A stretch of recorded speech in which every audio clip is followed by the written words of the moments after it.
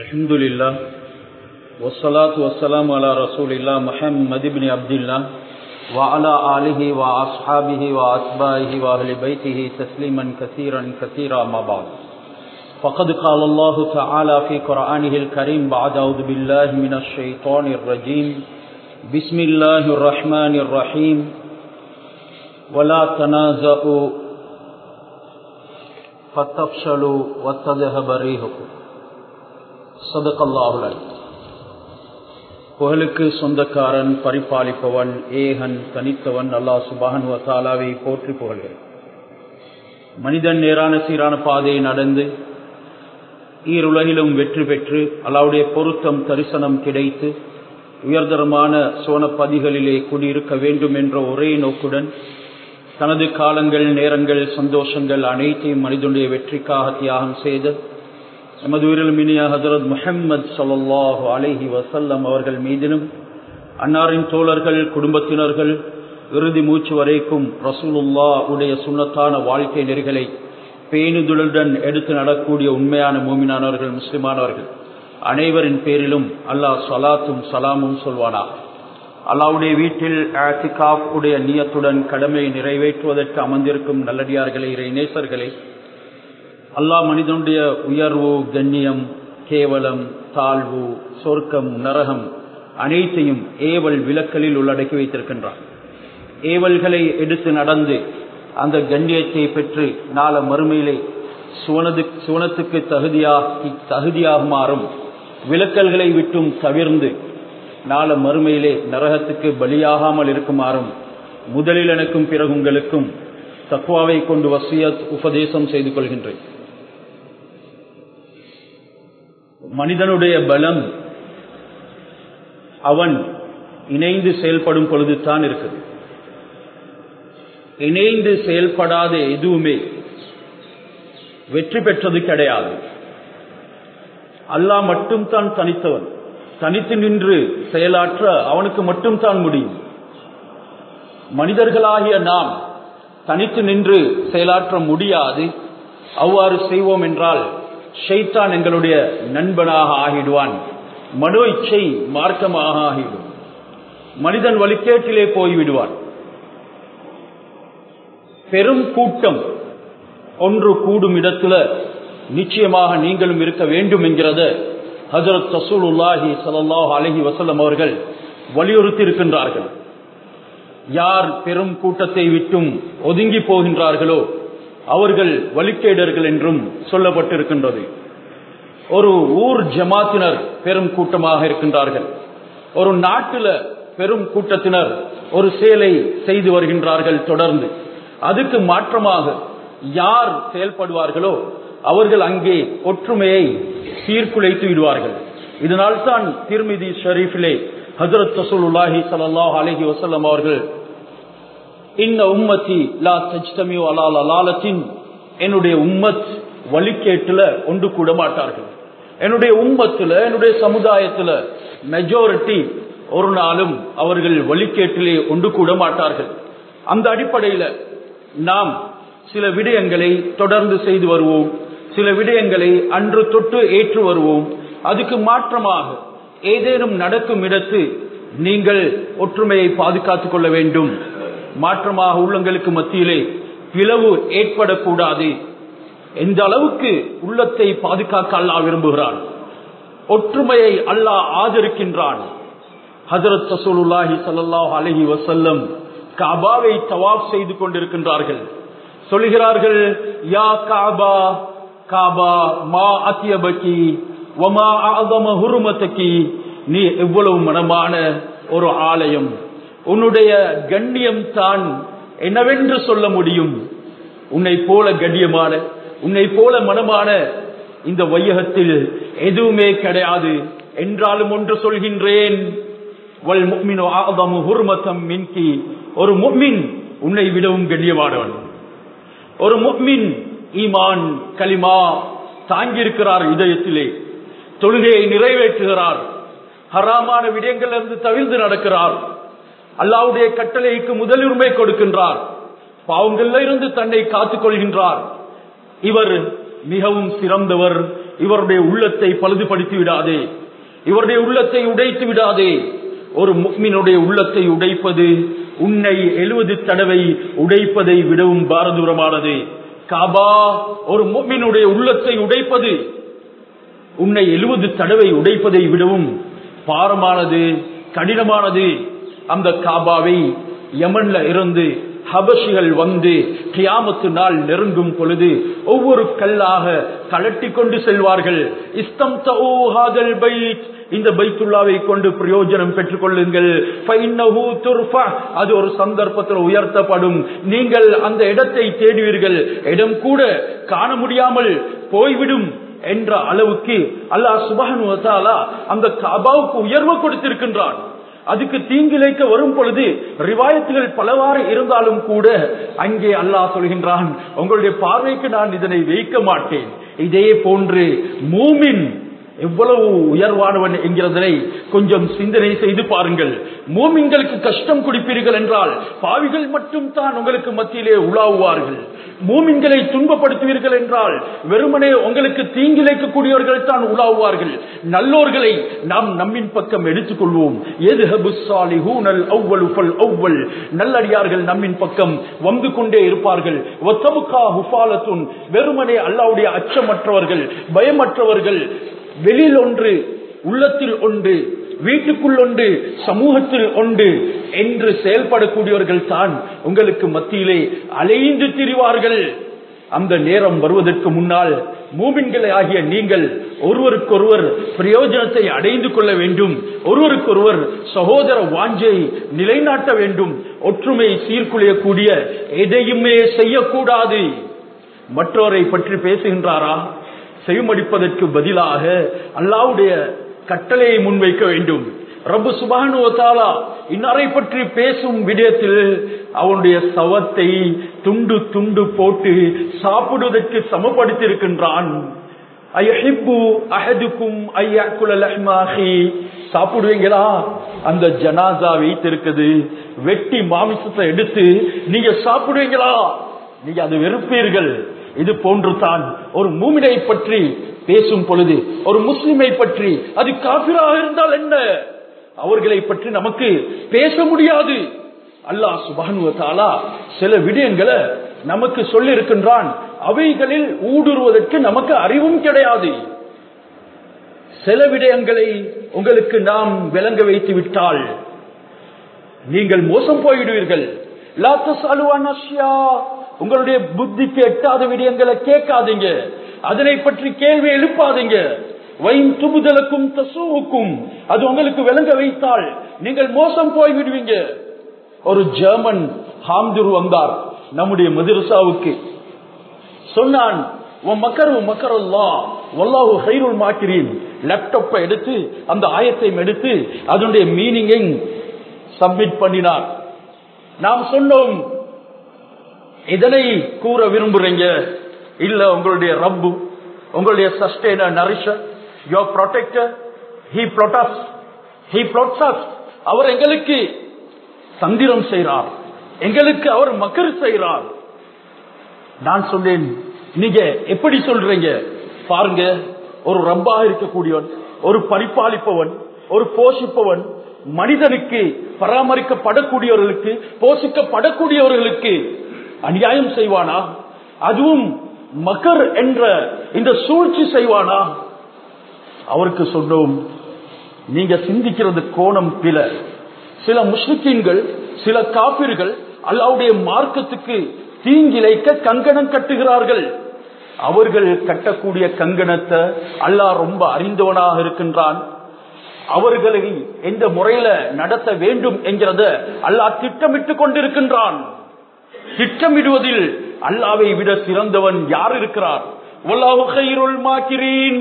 வெறுமனே நேரடிய கருத்தை பார்த்து விட்டு அவர் வழிகேட்ல போவதற்கு காரணமாக அமைஞ்சிட்டது சொல்கிறார். அந்த முஸ்லிக்கீன்கள் திட்டமிட்டத அவர் விளங்கல்ல, அவருக்கு விளங்கப்படுத்தினோம். அவர்கள் திட்டமிடும் பொழுது அல்லாஹ்வும் திட்டமிடுறான் என்கிறதைத்தான் இங்கே கூறப்படுகின்றது. அவர் மீண்டும் கேள்விகளை எழுப்புகிறார். நீங்கள் ஏதாவது ஒரு கொஸ்டின் ஒன்றை முன்வைத்தா, ஒரு கேள்வியை முன்வைத்தா அதற்கு ஆன்சர் தர முடியாத பட்சத்துல அது அல்லாஹ்வோட சம்பந்தப்பட்டது, அதனை பற்றிய அறிவு அல்லாஹ்வுக்கு மட்டும் தான் இருக்கின்றது என்று அல்லாஹ்வோடையே சேர்த்து விடுறீங்களே. எந்த விதமான ரிசர்ச்சுக்கும் நீங்க இடம் வச்சதில்ல. இஸ்லாம் அது ரிசர்ச் பண்ணுவதற்குரிய மார்க்கம் இல்ல.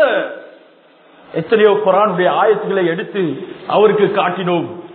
வானங்கள், பூமிகள், அதனுடைய அத்தாட்சிகள், மனிதர்கள், அவர்களுடைய நிறங்கள், வேறுபாடுகள், அவர்களுடைய பாஷைகள், ஆழ்கடல், வானம், ஆகாயம், ஸ்பேஸ் ரிசர்ச் எதுவென்று அல்லாஹ் சுப்ஹானஹு வ தஆலா விட சொன்னான்.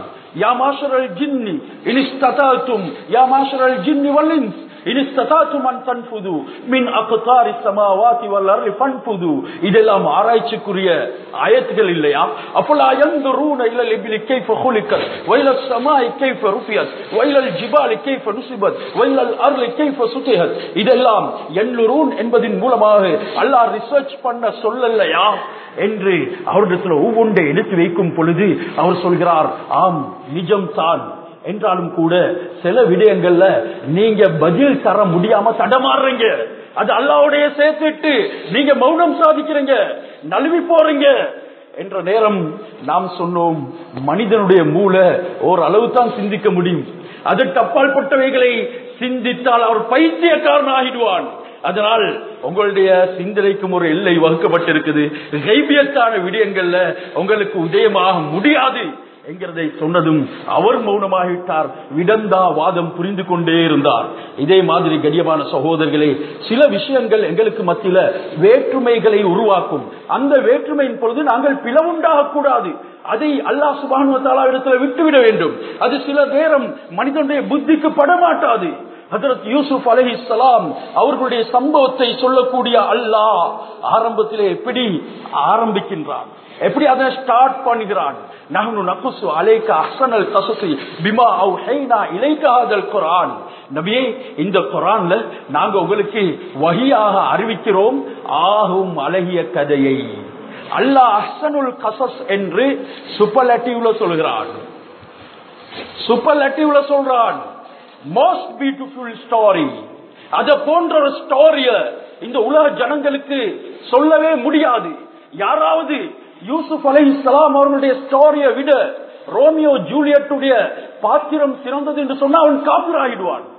யாராவது ஷாஜஹான், மும்தாஸ் இன்றைக்கு பொய்யை புனைந்து வைத்திருக்கின்றார்கள், அதனுடைய வரலாறு வேறு. யாராவது அந்த சரித்திரம் இந்த யூசுப் ஜுலைஹாவுடைய சரித்திரத்தை விட அழகானது என்று சொன்னால் அவன் காபிர் ஆகிடுவான். அல்லாஹ் சொல்றான், நபியை, இதற்கு முன்னால் இந்த சம்பவம் உங்களுக்கு தெரியாமல் இருந்தது. இது நாங்க முடிவு செய்த வஹி. இது லஹுல் மஹ்ஃபூல்ல ஏற்கனவே தக்தீர்ல இப்படி ஒன்று நடக்கும் என்ற ஏற்பாடு நாங்க செஞ்சிட்டோம். அதன் பிரகாரம் நடந்து முடிந்து விட்டது. அந்த சம்பவத்தை நாங்கள் உங்களுக்கு சொல்றோம். அஹ்ஸனுல் கஸஸ். கிஸ்ஸா என்றது சிங்குலர் ஃபார்ம். அதுல கஸஸ் அல்லது கிஸஸ் என்கிறது அது ப்ளூரல் ஃபார்ம், அதாவது பன்மையான வார்த்தை. ஒரு சரித்திரத்தை இல்ல அல்லாஹ் அங்க சொல்கிறான், பல சரித்திரங்களை சொல்கின்றான். ஹஜ்ரத் யூசுப் அலைஹிஸ்ஸலாம் அவர்களை கிணற்றில் போட்ட சரித்திரம், அவர்களுக்கு மோசடி செய்தது, துரோகம் செய்தது மற்றும் அவர்களுடைய பெற்றோர்களின் சம்பவங்கள், அங்கே சிறையிலே நடந்த காட்சிகள், சிறையிலே அந்த குழந்தை பேசியது, அங்கே இருந்த சிறைவாசிகள் 2 பேர், அதில் ஒருவர் தன்னை பற்றி தன்னுடைய எஜமான், அதாவது யூசுப் அலைஹிஸ்ஸலாத்தை பற்றி தன்னுடைய எஜமானிடத்துல போய் சொன்னது. இப்படியெல்லாம் சரித்திரங்கள் ஏராளம் இருக்கின்றது. அதிலும் ஒரு சரித்திரம் தான் யூசுப் ஜுலைஹாவுடைய சரித்திரம். இந்த அடிப்படையில குர்ஆனுடைய ஆரம்பமே எங்களுக்கு சொல்கின்றது, இந்த சூரா யூசுப்ல எத்தனை சரித்திரங்கள் வருகின்றதோ அது எதுவுமே கெட்டது இல்ல, அது எல்லாமே நல்லது தான். அதுல எந்த விதமான கெடுதியும் கிடையாது. அந்த ஜுலைஹாவை சிலர்கள் விபச்சாரி என்று சொல்கின்றார்கள். சொல்றவருக்கு இதனுடைய விளக்கம் புரியல, அவர்களுக்கு சிந்திக்க தெரியல. அல்லாஹ் குர்ஆனில மோசமான பெண்களுக்கு உதாரணம் சொல்கிறான். லரபல்லாஹு மஸலல் லில்லதீன கஃபரு. குஃப்ரியத்துடைய பெண்கள், மோசமான பெண்கள், நரகவாதிகளான பெண்கள். யார் அவர்கள்? லூத் அலைஹிஸ்ஸலாம், இம்ராத் லூத் வம்ராத் நூஹ், இந்த 2 பேருடைய மனைவிமார்கள். அவர்களுக்கு அல்லாஹ் கொடுத்த சென்டென்ஸ் என்ன? நிரந்தரமாக நிரகத்துக்கு என்று நாம் சித்தப்படுத்தியவர்களுடன் நீங்களும் நுழைந்து கொள்ளுங்கள். அவ்வளவு மோசமான பெண்களை சொல்ற நேரம் இவள் ஒரு விபச்சாரியாக இருந்தால் அல்லாஹ்வுக்கு சொல்ல இருந்துச்சு. யூசுப் அலைஹிஸ்ஸலாம் அவர்களுக்கு மோசமான விதிமுறைகளை ஏற்படுத்தி தன்வசம் ஆக்கிக் கொள்வதற்கு முயற்சி செய்த பெண் என்று அல்லாஹ்வுக்கு சொல்ல வேண்டியிருந்துச்சே. ஏன் அல்லாஹ் சொல்லல? மாற்றமாக அஹ்ஸனுல் கஸஸ் சரித்திரங்களே மிகவும் அழகானது. சரித்திரங்கள்ல யாருக்குமே அங்க குறை கூற முடியாத சரித்திரத்தை அல்லாஹ் சுப்ஹானஹு வ தஆலா சொல்கின்றான். இந்த அடிப்படையில கண்ணியமானவர்களே, சில சந்தர்ப்பங்கள்ல நமக்கு மத்தியில வேற்றுமைகள் வரும். அந்த நேரம் சீரான முறையில அதை நாங்க ஆராய்ச்சி செய்ய வேண்டும். சிலருக்கு சில விடயங்கள் கிடைத்திருக்க மாட்டாது. காரணம் என்ன? அவர்களுடைய சோழிகள் அதிகமாக இருக்கும், அவர்கள் புக்ஸ்கள் பார்க்கிறது குறைவாக இருக்கும், அவர்கள் அதிகமாக முத்தாலா செய்வது ரிப்பீட் பண்றது குறைவாக இருக்கும். இரவுல அதிகம் தூங்காமல் விழித்திருந்து கிதாபுகளை பார்க்கக்கூடியவர்கள் ஏராளமாக இருக்கிறார்கள். அவர்கள் எப்பொழுதும் சில விடயங்கள்ல ஆராய்ச்சி செய்து கொண்டே இருப்பார்கள். சிலர்கள் பிங்கர் டிப்ல இந்த செய்தியை எடுத்துக்கொள்ளலாம் என்று இன்டர்நெட்ல ஊடுருவார்கள். இன்டர்நெட்ல யகூதிகளும் பேசியிருக்கிறார்கள், இஸ்ராயலான ரிவாயத்தும் இருக்குது, எங்களுடைய பகைவர்களும் அதுல அரபியில புகுத்தி இருக்கின்றார்கள். எதை புகுத்தினார்கள், எது சரி எது கூடாது என்கிறத நாங்க விளங்கிக் கொள்ள வேண்டும். இன்றைக்கு அதிகமானவர்கள் அவர்களுக்கு கிதாபுகளை பிரட்டுவது கஷ்டம், பிரயாணம் போகும்போது கிதாபுகளை சுமந்து கொண்டு போவது கஷ்டம். இதனால அபுனாவு கூகுளுடைய பிள்ளைகளாக ஆகிட்டாங்க. இதன் காரணமாக வேண்டிய ஒரு மசாலாவை ஒரு பிங்கர் டிப்ல எடுத்துக் கொள்ளலாம் என்று சொல்லி நினைக்கிறாங்க. இதெல்லாம் கிடிபான சகோதரர்களே நேரான வழியை காட்ட மாட்டாது. அது அவ்வப்பொழுது மாறக்கூடியது, அது பொய்களை புனைக்கக்கூடியது. ஆதாரம் போடுவார்கள் இன்ன கிதாப் என்று, தேடி பார்த்தா அந்த கிதாபிலே இருக்க மாட்டாது. ஆனால் வரலாறு ஆசிரியர்கள் இமாம் தபரி ரஹ்மத்துல்லாஹி அலைஹி தஃப்சீரு தபரி தான் வேர்ல்ட் நம்பர் 1 முதலாவது ஏற்றுக்கொள்ளப்படக்கூடிய தஃப்சீர். இப்னு கஸீர் போன்ற தஃப்சீர்களுக்கு ஒரு முதல் உரிமை இருக்கின்றது. அதிலும் முதலிடம் வகுக்கக்கூடியது தான் தஃப்சீரு தபரி இமாம் இப்னு ஜரீர் தபரி ரஹ்மத்துல்லாஹி அலைஹி அவர்களுடையது. அது போன்ற ஒரு முஅத்தமதான ஆத்தென்டிக் தஃப்சீர் எதுவுமே கிடையாது. எந்த ஒரு ஆலிமும் தான், எவ்வளவு பெரிய அல்லாமாவாக இருந்தாலும் தான், தஃப்சீரு தபரிலே கூறப்படுகின்றது என்றால் அவர் அடுத்த வார்த்தையை பேச மாட்டார். அந்த தபரில இமாம் இப்னு ஜரீர் ரஹ்மத்துல்லாஹி அலைஹி அவர்கள் ஆதாரபூர்வமாக குறிப்பிடுகின்றார்கள். அந்த பெண் ஹஜ்ரத் யூசுப் அலைஹிஸ்ஸலாம் அவர்களை தன்னுடைய வசப்படுத்துவதற்கு முயற்சி செய்தாள். அவளும் ஒரு மனித படைப்பு தானே. இவர் அதிலிருந்து தப்பி ஓடினார். எத்தனையோ கதவுகள் தாழ்பா போடப்பட்டிருக்க ஷைத்தானும் அவரை வந்து பல சூழ்ச்சிகளுக்கு உள்ளாக்கி அந்த பாவத்தில் ஈடுபடுத்த முயற்சி செய்ய, இறுதியில அல்லாஹ் என்ன பார்த்து கொண்டிருக்கின்றான் என்ற நபி மாசூமானவர், பாவத்தை விட்டும் அல்லாஹ் சுத்தப்படுத்தியவர், அவரிடத்துல கூட ஷைத்தான் தன்னுடைய வலைகளை விரிப்பான். அந்த அடிப்படையில யூசுப் அலைஹிஸ்ஸலாம் ஓடினார்கள். ஒவ்வொரு கதவுகளும் திறந்து கொண்டது. இறுதியிலே வெளியே செல்லும் கதவிடத்திலே வந்து மாட்டிக்கொண்டார். அல்லாஹ் அவருடைய தூய்மையை, பத்திரித்தனத்தை நிறைவேற்றினான். ஒரு குழந்தை பேசியது, சொன்னது, வைன்கான கமீசுஹு குத்த மின் குபிலின் ஃபஸதகத் வஹு மினல் காதிபீன். அவளுடைய இவர் அணிந்திருக்கக்கூடிய அந்த சட்டை முன்னால கிழிந்திருந்தால் அவள் உண்மை சொல்கிறார், இவன் பொய் சொல்கிறார், இவர் பொய் சொல்கிறார். அவருடைய சட்டை வைன்கான குத்த மின் துபுரின் பின்னால கிழிந்திருந்தால் இவர் உண்மை சொல்கிறார், அவர் பொய் சொல்கிறார்.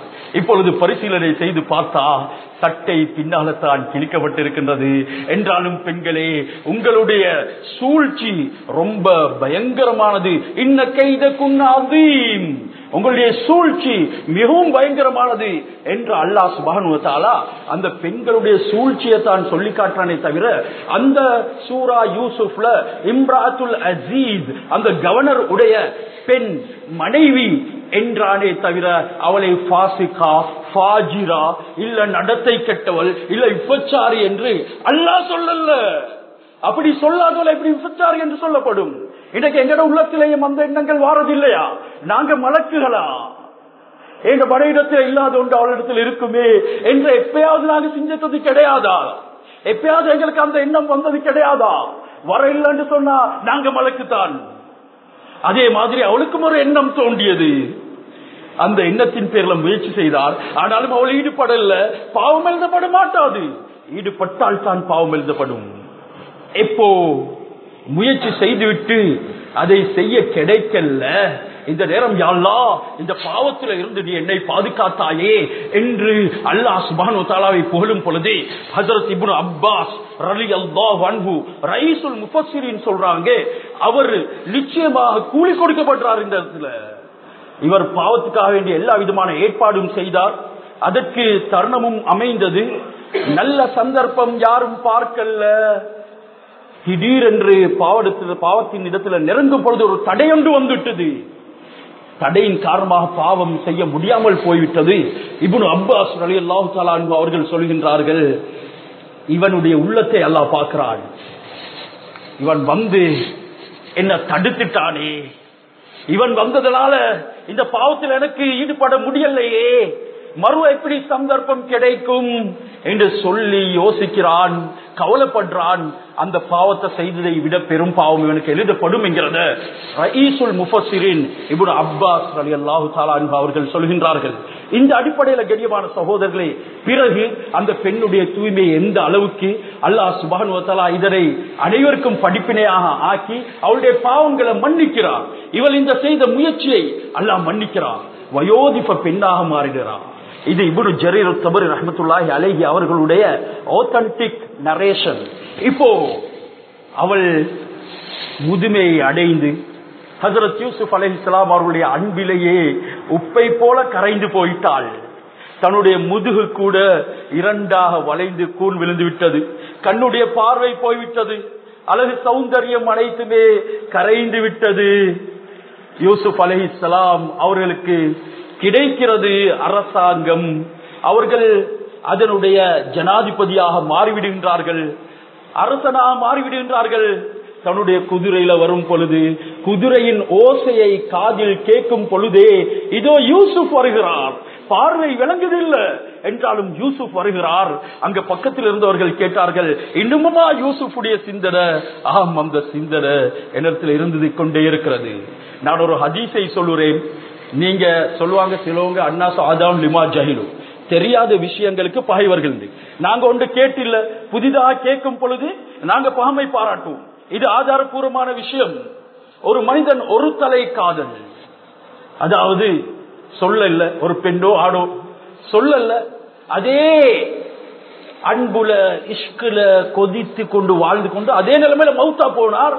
இவருக்கு ஷஹீதுடைய அந்தஸ்து, இவருக்கு சொர்க்கம் என்று சொல்லப்பட்டிருக்குது. இது ஆதாரபூர்வமான ஹதீஸ். அதனுடைய இபாரத் அரபு வார்த்தைகளை நான் மறந்துவிட்டேன். உங்களுக்கு நான் அதற்குரிய ஆதாரத்தை தாராளமா தர தயாரா இருக்கிறேன். இந்த அடிப்படையில ஒரு ஹுப்போட சம்பந்தப்பட்ட அன்போட இணைந்த ஒரு சரித்திரம் தான் இந்த ரெண்டு பேருடைய சரித்திரம். அவளுடைய அன்பின் ஆழம் எந்த அளவு, அல்லாஹ் அவளை விடல்ல. ஹஜ்ரத் ஜிப்ரீல் அலைஹிஸ்ஸலாத்து அனுப்பினான். அந்த ஜுலைஹாவுடன் கதைத்துக் கொண்டிருக்கும் பொழுது ஜிப்ரீல் அலைஹிஸ்ஸலாம் வந்தார்கள். இவளுக்கு என்ன தேவை என்று கேளுங்க, அல்லாஹ்வுடைய கட்டளை. கேட்ட உடனே எனக்கு வாலிபம் மீண்டும் கிடைக்கணும், என்னுடைய பார்வை உங்களை பார்ப்பனும், அந்த பார்வையும் மீண்டு வரணும், நான் உங்களை திருமணம் முடிக்க வேண்டும். 3 தேவைகள் உங்களுக்கு கேட்கலாம் என்ற நிபந்தனையோடு கொடுக்கப்பட்டது. 3 தேவைகளை கேட்டால் வாலிபம் கிடைத்து விட்டது. ஹஜ்ரத் யூசுப் அலைஹிஸ்ஸலாம் அந்த ஜுலைஹாவை திருமணம் முடித்தார்கள். இப்னு கஸீர் ரஹ்மத்துல்லாஹி அலைஹி அவர்கள் சொல்கிறார்கள், அவளுடைய பேர் ராஇல். ராஇல் இதுதான் அவளுடைய உண்மையான பேர். ஜுலைஹா என்ற பேர் அது அவருடைய லக்கப், ஒரு நிக் நேம் உண்டு, ஒரு சிறப்பு பேர் உண்டு கொடுக்கப்பட்டிருந்தது. பிறகு அவர்கள் சந்தோஷமாக வாழ்ந்தார்கள். அவருடைய அன்புக்கு நிகராக வேற யாருடைய அன்பும் இல்ல. அந்த அன்பை போல இந்த திருமண ஜோடிக்கு ஆக்கு என்று துவா கேட்கறதுல எந்த தவறும் இல்ல என்கிறத நாங்க மறந்துவிடக் கூடாது. எனவே நான் ஏன் சொல்கின்றேன் என்றால், கரிபான சகோதரர்களே, சில விடயங்கள் எங்களுக்கு அறிமுகம் இல்லாமல் இருக்கும். நாங்க மற்றவங்க சொல்றதை கேட்டு மற்றவங்க சில நேரம் அவர்கள் ப்ரொமினன்ட் ஒரேட்டர்ஸாக இருப்பாங்க, ரொம்ப ஃபேமஸா இருப்பாங்க. இவங்க சொல்லிட்டாங்களே என்று நாங்க தேட மாட்டோம். அதனுடைய ஆதாரங்களை நாங்க பாக்குறது இல்ல, கேட்டதெல்லாம் சொல்றது. கஃபாபில் மர்இ இஸ்மன் ஐ யுஹத்திஸ பிகுல்லி மா சமிஅ. ரசூலுல்லாஹ் சொன்னாங்க, ஒரு மனிதன் கேட்கிறதெல்லாம் பேசுறது அவர் பாவி என்கிறதுக்கு போதுமானது. பாவி என்கிறதுக்கு வேற எந்த எவிடன்ஸும் தேவையில்ல. அவர் பாவி என்கிறதுக்கு அவர் கேட்கிறதெல்லாம் பேசுறது போதும். அதனால கேட்கிறதெல்லாம் பேசவும் கூடாது. இதனால என்ன நடக்கும்? சமூகத்துல ஒற்றுமை சீர்குலைந்து விடும். அல்லாஹ் சொல்றான், நீங்கள் ஒருவருக்கொருவர் வாக்குவாதம் செய்யாதீர்கள், பிணைந்து கொள்ளாதீர்கள்.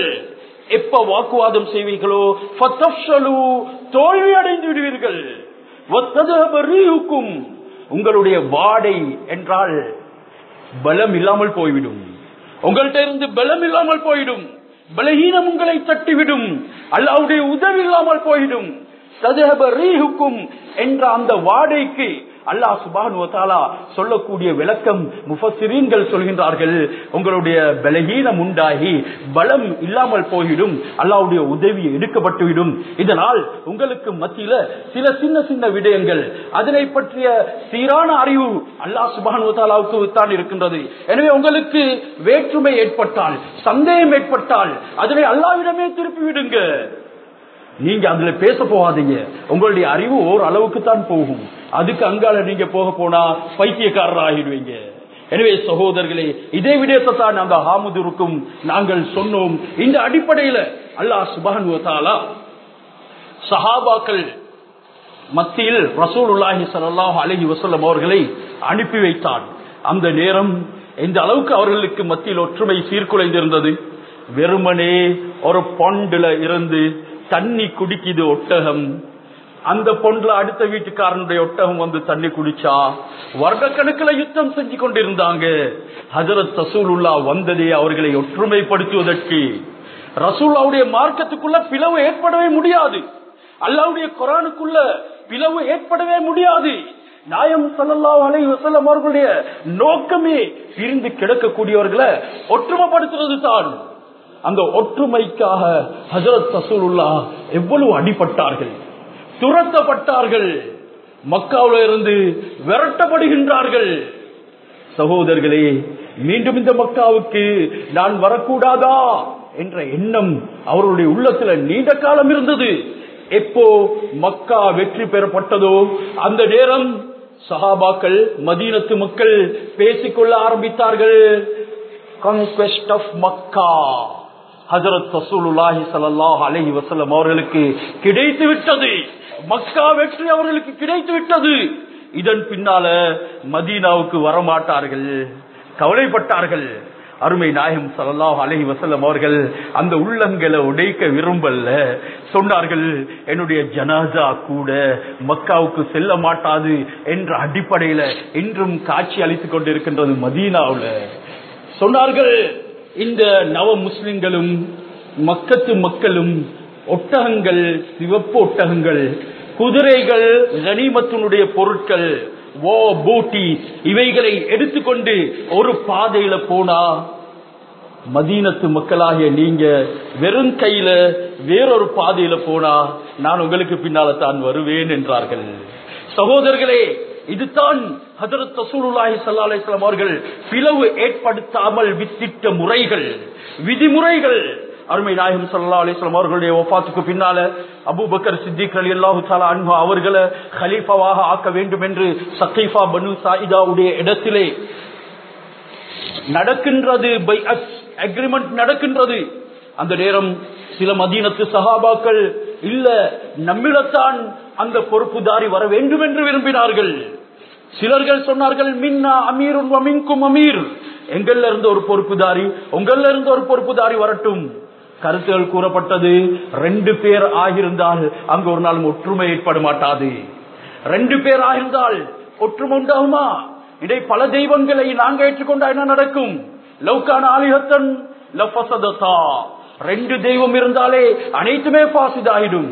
அந்த தெய்வம் சொல்லுவாரு, இந்த மலையை இங்கத்தான் வைக்கணும், இந்த அருப்பலையில இருக்கக்கூடிய சில கற்களை அங்க முள்கம்பல்ல கொண்டு தான் வைக்கணும் என்று சொன்னா அவர் சொல்ல இல்ல இல்ல தங்கொல்லையில வைப்போம் என்று சொல்லி பெரிய பிரச்சனை வந்துடும்.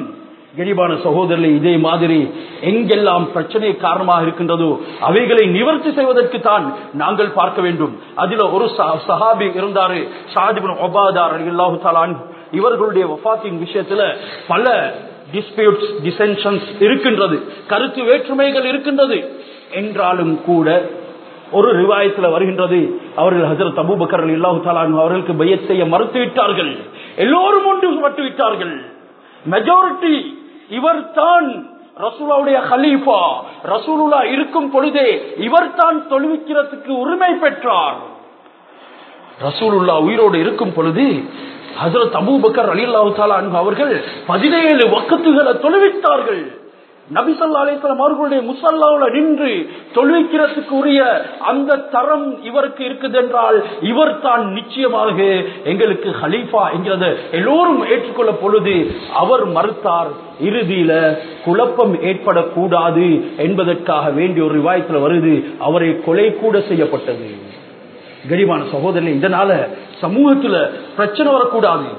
அது அல் ஃபித்னத்து அஷத்து மினல் கத்ல், கொலையை விட கடினமானது தான் குழப்பம் என்கிறது. கொலை செய்வது ரொம்ப லேசானது, அதற்காக வேண்டி நாங்க யாரும் கொலை செஞ்சு போடுவோம் அப்படி இல்ல. மாற்றமாக கரிபான சகோதரர்களை ஒற்றுமையை வளர்க்க வேண்டும். ஹஜ்ரத் ரசூலுல்லாஹி ஸல்லல்லாஹு அலைஹி வஸல்லம் அவர்கள் மதீனாவுக்கு வருகின்றார்கள். சொன்னதை போல பல வருட கணக்காக யுத்தம் புரிந்து கொண்டிருக்கிறார்கள்.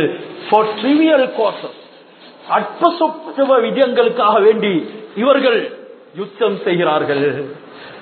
ஹஜ்ரத் ரசூலுல்லாஹ் சொல்றாங்க, நீங்கள் இக்குந்தும் ஆதான், நரகத்தினுடைய விளிம்புல இருந்தீங்க, இப்ப விழுவங்க என்ற ஒரு தருணத்தில் இருந்தீங்க, பகைவர்களாக இருந்தீங்க. ஃபஅல்லஃப பைன குலூபிக்கும், அல்லாஹ் இந்த இஸ்லாம் என்ற நியமத்தை கொண்டு, இஸ்லாத்துல பிளவு இல்ல, இஸ்லாம் தான் மனிதனை ஈடேற்றப்படுத்தக்கூடியது. ஃபஅஸ்பஹ்தும் பிநிஅமதிஹி இஹ்வானா, இந்த நியமத், இந்த பவுண்டி என்ன? அது இஸ்லாத்தினுடைய நியமத். இதனை கொண்டு தான் நீங்கள் சகோதரர்களாக ஆயினீங்க. அப்படியே கொண்ட சகோதர வாங்கி உருவாகக்கூடிய இஸ்லாத்துக்குள்ள எங்களுக்கு மத்தியில பிளவு ஏற்பட முடியுமா? அதனால் எதையும் நாங்கள் செவிமடுப்போம், அவர்களுக்கு நல்ல முறையில் அதற்குரிய விளக்கங்களை கொடுப்போம். ஏற்றுக்கொள்கிறார்களா? நிச்சயமாக நாம் ஏற்றுக்கொள்வோம். பிரிந்து போகிறார்களா? இல்லை, உங்களுடைய கருத்தோட நீங்களும் எங்களுடைய சகோதரர்கள் தான், நாமும் உங்களுக்கும் மத்தியில எந்த பிளவும் கிடையாது. பிளவு ஏற்பட்டால் நிச்சயமாக மற்றவர்கள் உங்களை தாக்குவார்கள். வஹீயுடைய பரக்கத் உங்களுக்கு மத்தியில இருந்து எடுக்கப்பட்டு போயிடும். இன்றைக்கு வஹீயுடைய பரக்கத் எடுக்கப்பட்டு இருக்கிறத நல்லா காண்கிறோம். அதுல ஒன்று தான் சீரான குர்ஆன் ஹதீஸுடைய விளக்கம் நமக்கு கிடையாது. இது வஹீயுடைய பரக்கத் எடுக்கப்பட்டதுக்கு அடையாளம். இரண்டாவது விடயம், எந்த நிறுவனங்களை நாங்க பொறுப்பு எடுத்து செய்கின்றோமோ அதுல குர்ஆனையும் ஹதீஸையும் உட்புகுத்த முடியாமல் இருக்கின்றோம். வமல்லம் யஹ்கும் பிமா அன்ஸலல்லாஹ் ஃபௌலாயிக ஹுமுல் காஃபிரூன், யார் அல்லாஹ் சுப்ஹானஹு வ தஆலா இறக்கியதை வைத்து தீர்ப்பு வழங்கவில்லையோ அவர்கள் காஃபிர்கள், லாலிம்கள், பாசிக்கள், அநியாயக்காரர்கள், பாவிகள் என்றெல்லாம் குர்ஆன் உடைய ஆயத் சொல்கின்றது. இது வஹீயுடைய பரக்கத் எடுக்கப்பட்டதுக்கு அடையாளம். வீட்டுல சுன்னத்துடைய வாழ்க்கை கிடையாது, குடும்பத்துல ஒற்றுமை கிடையாது, உறவுகளுக்கு மத்தியில காலகாலமாக பிரிவு, இவைகள் எல்லாம் வஹீயுடைய பரக்கத் எடுக்கப்பட்டதற்கு அடையாளம். எது சீரானதாக இருக்கிறதோ அதில மக்கள் ஒன்று கூடியிருக்கும் பொழுது பிளவை உண்டுபடுத்தப்படக்கூடிய அனைத்துமே வஹீயுடைய பரக்கத் எடுக்கப்பட்டதுக்கு அடையாளம். சொன்னாங்கள் ரசூலுல்லாஹி ஸல்லல்லாஹு அலைஹி வஸல்லம் அவங்க, ஹுரிமத் பரக்கத்துல் வஹீ, நீங்க இப்படி ஒருவருக்கு ஒருவர் சண்டை போட்டா, வேற்றுமை அடைந்தா வஹீயுடைய பரக்கத் இல்லாம போயிட்டும். வலா ததுகுலு ஹத்தா வலா ததுகுலுல் ஜன்னத ஹத்தா துமினு, நீங்க ஈமான் கொள்ளும் வரைக்கும் சொர்க்கம் நுழைய முடியாது. ஈமான் கொள்ளும் வரைக்கும் சொர்க்கம் நுழைய முடியாது. வலா துமினு ஹத்தா தஹாபு, உங்களுக்கு மத்தியில் அந்நியோன்ய உறவு, பாசம், முஹப்பத் உண்டாகும் வரைக்கும் நீங்கள் மூமின்களாக முடியாது. ஈமான் இல்லாமல் சொர்க்கம் நுழைய முடியாது. உங்களுக்கு மத்தியில அந்நியோன்ய உறவு, பாசம், சகோதர வாஞ்சை இல்லாமல் ஈமான் கொள்ள முடியாது. அவலா துல்லுக்கும் அலா ஷைஇன் இதா ஃபஅல்துமூஹு தഖல்துமுல் ஜன்னah. நான் உங்களுக்கு ஒரு விஷயத்தை அறிவித்து தரவா, அதை நீங்க செஞ்சா சொர்க்கத்துக்கு போவீங்க. அது என்ன? யாரையும் பார்த்து மார்க்கண்ணால பார்க்காதீங்க, யாரையும் இழிவான உள்ளத்துல பார்க்காதீங்க. அஃஷுஸ் ஸலாம் பைனக்கும், உங்களுக்கு மத்தியில சலாத்தை பரப்புங்க. பாசம், சகோதர வாஞ்ச, இஸ்லாமிய அந்த பிரகாசம் வாழும் என்று அருமை நாயகம் ஸல்லல்லாஹு அலைஹி வஸல்லம் சொன்னாங்க. இந்த இஸ்லாத்துடைய பிரகாசம் இல்லாம போறதுக்கு காரணம் என்ன? ஏதோ ஒரு கருத்தை சொல்லிவிட்டார் என்பதற்காக வேண்டி நாம் அவரை ஒரு பகைவரை போல பார்க்கிறது இல்ல. அது உண்மை பொய் எதுவென்ற நாம் தேடி பார்க்க வேண்டும்.